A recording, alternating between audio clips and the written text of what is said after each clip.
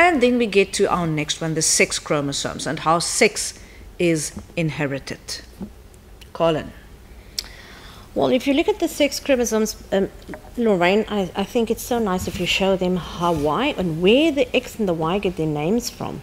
Yeah, this is a karyotype. I hope they know this, that remember what they do is they take a photograph of a cell in its dividing phase, and then they enlarge it, cut out the chromosomes. This one was treated with special color. And then we get, remember we have 46 chromosomes, 23 pairs. 22 pairs are autosomes, and 1 pair form the gonosomes, and there you've got them. Now, if both are big chromosomes, there you can see they're XX. If one is a big chromosome and one is a smaller chromosome, it's XY.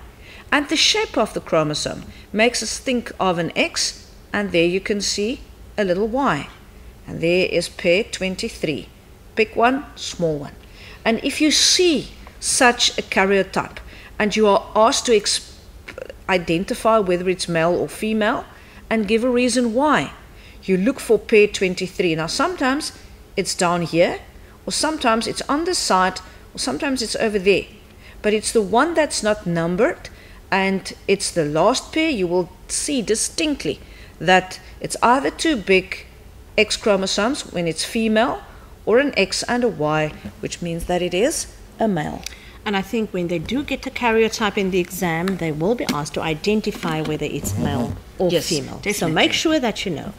So you can also expect to get a monohybrid crossing with certain sex chromosomes, and here you see that when we refer to males, because they have 2 different sex chromosomes, we say they are heterogametic, and females homogametic.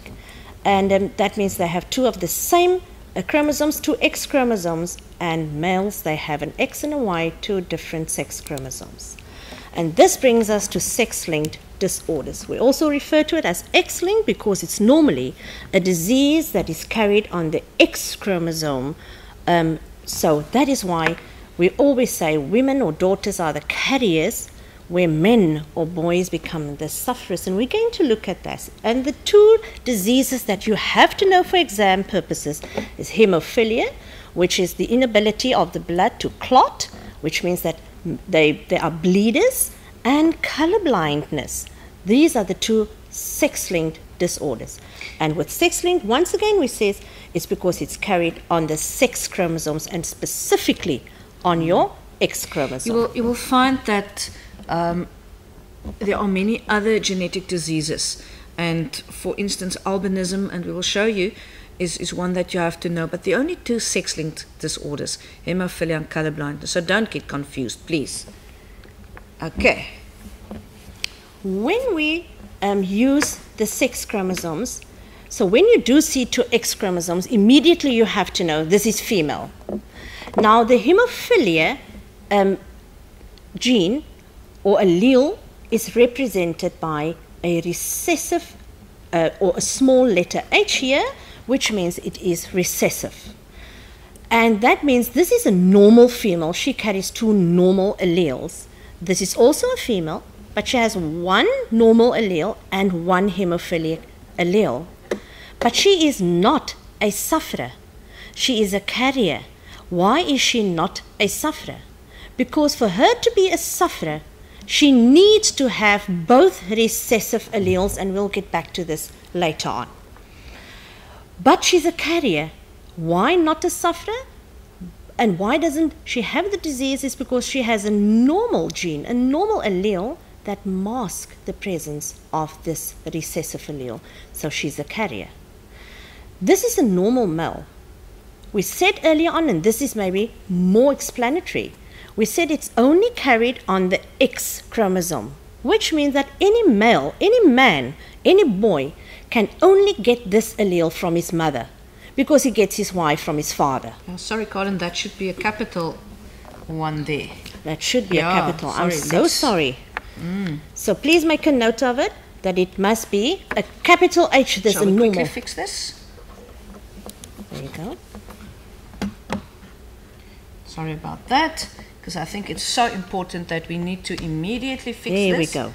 And there we are again. We Right. do apologize for that. Normal male.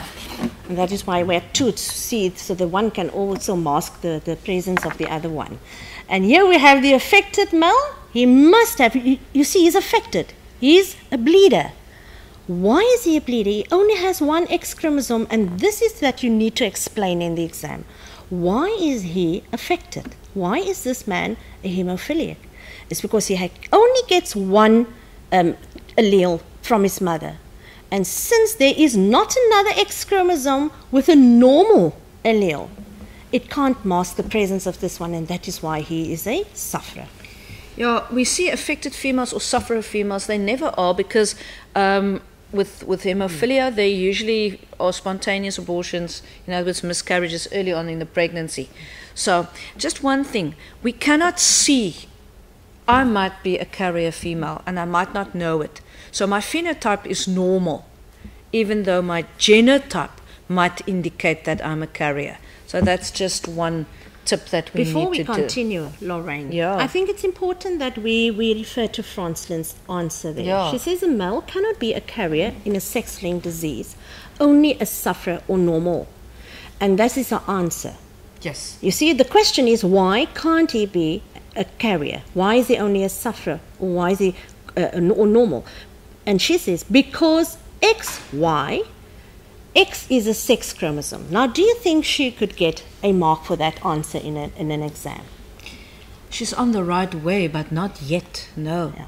So what do you think? She must say that it's caused by a recessive allele carried on the X chromosome, and because the male sex chromosomes, X and Y, there's only one X, it's got the recessive gene coding for the disease that cannot be masked by a healthy gene, because the A does not carry an allele for that characteristic.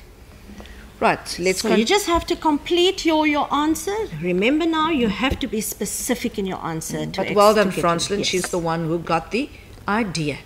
And it's interesting, this has bearing in history.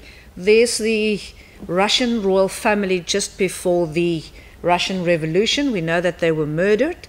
And the Tsar and the Tsarina had 4 girls. We don't know whether they were carriers or not.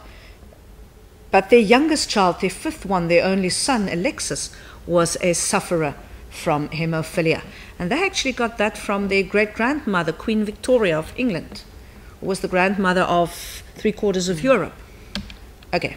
And just maybe so that they can see, if we can just go back, just show them that these are the females as represented by circles, and a carrier, of course, they will give you the key, and males by the square boxes. And you must know that too. Yes. There's another interesting question on the sex-linked diseases. If you look at this, the question is, why was Goliath, why is he a sufferer? If you look at his parents, Enid and David, why is he a sufferer?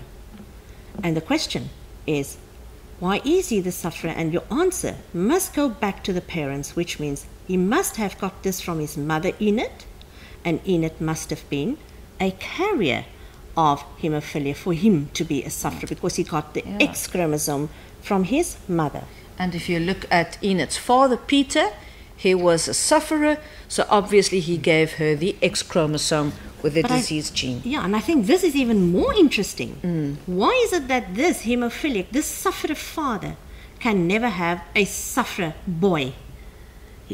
He cannot have a boy there, because you can see the boy gets his X chromosome from his mother and never from the father. The father only gives his healthy Y chromosome to the boy. Yes. Right, there's another genetic disorder, albinism. Albinism is because of a lack of pigmentation, no pigmentation. You have to look at the symptoms. It's normal inheritance, dominant recessive. Albinism is a recessive characteristic, so anybody with albinism is homozygous for the characteristic.